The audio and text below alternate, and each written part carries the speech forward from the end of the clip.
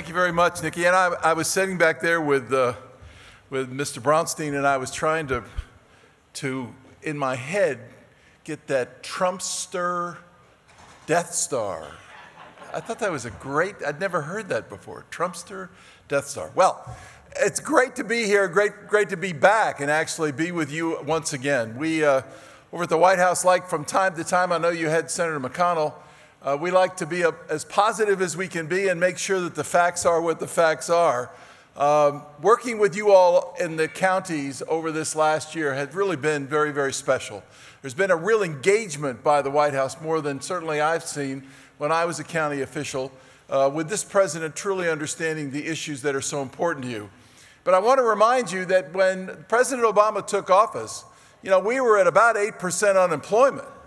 And the last time I was with you, which was a little over a year ago, we were in the 6%. We're now under 5% unemployment in this country of ours. That literally creates an opportunity. That's 14 million jobs. When I was here last time, we were at 13.2 million jobs. We were losing, as the president came into office the month before he came in, we were losing 800,000 jobs a month. We now have literally had 71 consecutive months of private sector job growth. That's not bad. 71 consecutive months of private sector job growth. That's the best we've had in this country since the early 90s. And literally, we're in a position, and I want people to hear this clearly, that since the president took office, this administration, this president of the United States, has decreased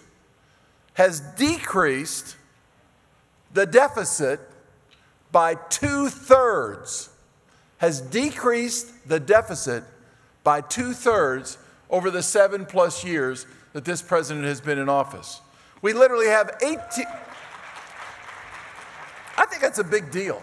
And for whatever reason, people never seem to follow those kinds of facts. I think it's a big deal that 18 million more people have health insurance.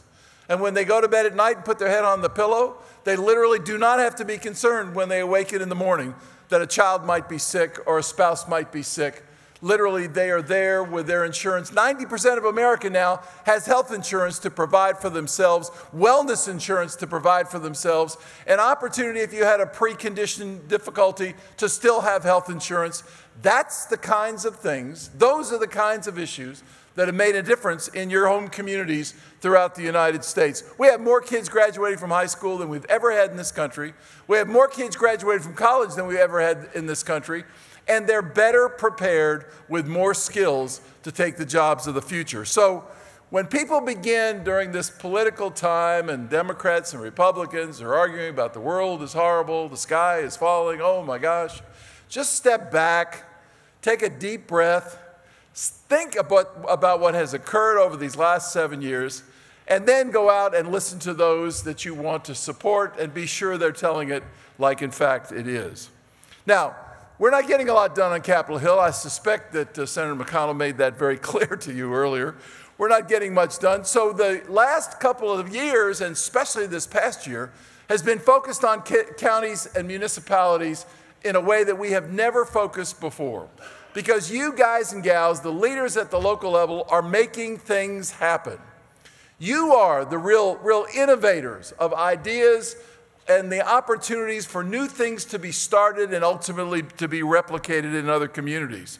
We've got a situation where we have been working with you over the last year to ensure that, for example, paid leave. You know, we got 43 million people in America, 43 million people in America who do not have the opportunity when they get sick to have paid leave, or when a family member gets sick to be able to have paid leave. So if a child is sick or a parent is sick, that individual going to work has literally got to make his or her mind up as to whether they can afford to do that. Well, we now have, thanks to you all, 21 communities that have stepped up with paid sick leave, 27 communities that have stepped up with paid family leave to ensure that families are in a better position. Would not have happened at the national level, has not happened at the national level, but it has happened where the rubber hits the road because you understand the effect that it has on the families in your community. The same thing last year, we talked about 27 cities and counties had stepped up and increased the minimum wage, 27. We now have over 42 communities around the United States that have stepped up and said 7.25 is not enough. That was fine years and years ago when it was set, but that's not going to provide an individual an opportunity to have a living wage. And the same thing with affordable health care. Without the counties and your health departments and so many of the nonprofits in your communities working with individuals who have a right to enroll and become a part of the Affordable Care Act, we never would have reached 18 million people, 90% of America being covered by the Affordable Care Act. And it was counties like Dallas County in Texas. It was counties like the King County folks in Washington State. It was counties like Salt Lake County over in Utah, and so many others who stepped up and engaged their community to ensure that those that were eligible to enroll in the Affordable Care Act had an opportunity to enroll. And we had a Healthy Communities Challenge among 20 communities around America, and literally, because of the success of Milwaukee County, Wisconsin, the Milwaukee community won that challenge and signed up on a percentage basis more folks than any other community in the United States. And we congratulate the Wisconsin folks for being able to do that in that county, and I do. Now we're working with you all on skill training. We have got to ensure that there are opportunities for the men and women in your community that want to work to be able to have that chance. But as you see time and time again, businesses are saying we have all these open jobs, but we simply can't find folks that have the skill training or the technical training necessary to fill the jobs. So we began funding, and you have supported and worked with early childhood to get kids started.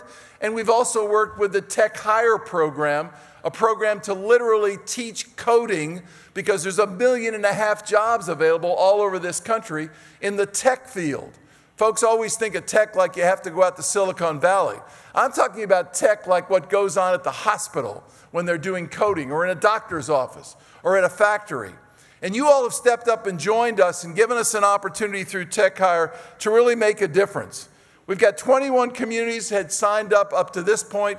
We now have over 30 communities that have become a part. That's 150,000 people that have gone through a 6-8-month coding program and have been hired by 500 employers who have stepped up and hired those 150,000 people that have gone through the program. And we're looking for more communities. If you've got an interest in having a Tech Hire commitment to work with your community college and with Washington to assist you in developing the chance for tech jobs, you need to check with us, because we have the technical assistance that can get you started without any significant dollars. Counties like Buffalo County out in Nebraska partnered with the IT services firm out there to provide the coding training and literally created over 100 IT careers in the Nebraska area through that program. So time and again, we're working to try to skill and provide the technical assistance and assist in the education. You saw where the president focused on the importance of having free community college. I mean, you know, years ago, we started a public school system in America, and there are many who believe that the strength of this country, certainly our economic strength, is based on the fact that we have public school opportunities for all to go through the 12th grade. Well, it's 2016, folks. And the time has come to take it another year or two forward. And the president proposed just that for an additional 2 years, where you could take a certificate, you could get an associate degree, and literally provide the opportunity to be trained to take the jobs of the future. Well, there have been states and there have been communities that have stepped up and done just that. Several of your communities at the county level have stepped up and said, we'll take care of the community college for those young people who have a B average or better. Several states, like out in Delaware, like out in Oregon, in Tennessee, have stepped up and said, if you graduate high school, we'll give you the opportunity for a free community college. And without your support, the last item I want to remind you of, without your support, the veterans' homelessness issue would not be moving as aggressively forward in terms of ensuring that the men and women who fought for our country have a roof over their head and an opportunity to live in a situation where they can be proud and positive and an opportunity for their future. The First Lady stepped out and said, this is something that has to be changed in this country, veterans homelessness. And without the communities at the local level stepping up and literally focusing on the importance That is an issue that we are resolving, getting squared away, and without your help, we wouldn't have been able to do that. And the final issue is criminal justice. I don't have to tell county folks, I remember it very well when I was county executive in my home county, the amount of money that's being spent at the jail, the amount of individuals that go through the jail. We have over 11 million folks go through your jails on an annual basis. Millions and millions of dollars, actually billions of dollars, $70 billion has been focused on the annual cost of the criminal justice system. And we have got to get it right. And we have, and the good news is, listening to Ron Brownstein, you might not think that there are any issues that Democrats and Republicans agree on. There is one, and it is that we have to change and reform the criminal justice system. We've got to work at the beginning, the entry to the program, to get folks who need assistance, either mental assistance or need drug assistance, treatment. We need to get them out of prison and get them into treatment centers. While they're in the jails and onto the state prisoners, we've got to make sure that there's opportunities to work with them in terms of education. And at the back end, when they get out and they literally re-enter back into your communities, we need to be sure that they have the tools necessary to have a chance to get a job, to have a chance to get back into a situation where they are an asset in your community, not a liability. And right now in the Senate and in the United States House, we have a bill in each body that's moving forward for criminal justice reform.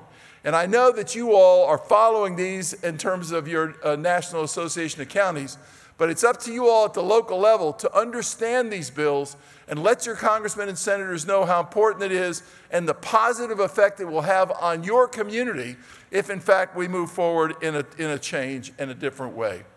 Now, you're going to hear from Governor Vilsack shortly to talk about the rural communities and the focus of the president's executive order that he put into effect back in 2011, dealing with the White House Rural Council, a council that focuses on mental health, opioids, job training, suicides, and all of the things that are so important to communities, especially in the rural areas where there is difficulty in terms of providing the treatment and the support in those areas. It's a very important issue for this president. He's working very, very hard on it and has asked Governor Vilsack to take the lead, a former governor of Iowa, who is the Secretary of Agriculture, to take the lead in these last 11 to 12 months that we have to focus on rural America and do what we can to bring all of our resources from all of the silos of the federal government into play to assist the rural communities. That's what this president is about for the next 11 plus months, plus appointing a person to the Supreme Court. And in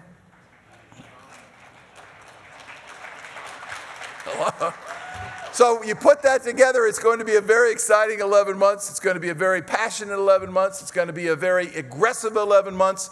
And this administration, as we go with the remaining year, will be actively involved with the National Association of Counties. The way you all have been focusing on making a difference in your communities, we want to be there hand in glove with you to ensure success. Thank you very much and have a great convention.